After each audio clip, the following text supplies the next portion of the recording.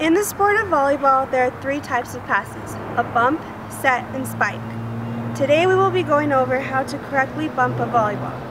This instructional video is intended for novice volleyball players who are interested in learning the basics of proper form when passing a volleyball. The bump is the first pass a team aims to achieve when the ball first comes over the net. The bump then leads into the set and spike, but those types of passes will not be covered in this video. Safety warnings. You should drink plenty of water while playing volleyball. Also wear proper gym shoes and clothing.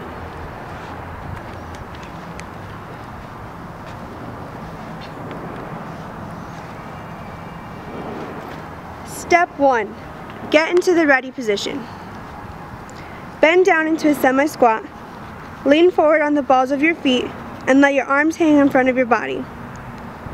Step 2. Fold your hands together.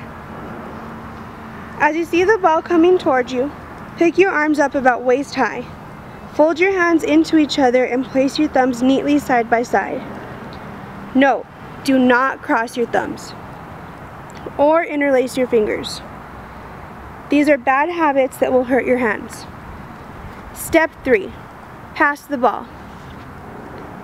Bend down lower. When the ball arrives, spring forward from your knees and pass using your inner forearms. Note, do not swing your arms.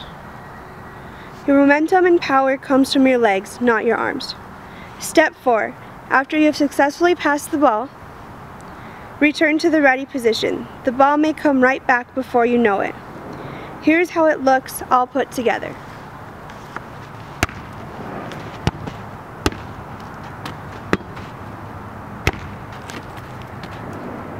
Troubleshooting. This is what will happen if your hands are not folded properly and are interlaced. This is what will happen if you pass the ball using only your arms. If either of these happen, or you are having trouble remembering how to bump the volleyball, please review steps 1 through 4 as many times as you feel necessary. Bumping a volleyball correctly takes lots of practice and repetition until it is embedded in your muscle memory. Keep practicing until you are able to fold your hands just right and remember to use your legs for power instead of your arms. Most importantly, be sure you are having fun.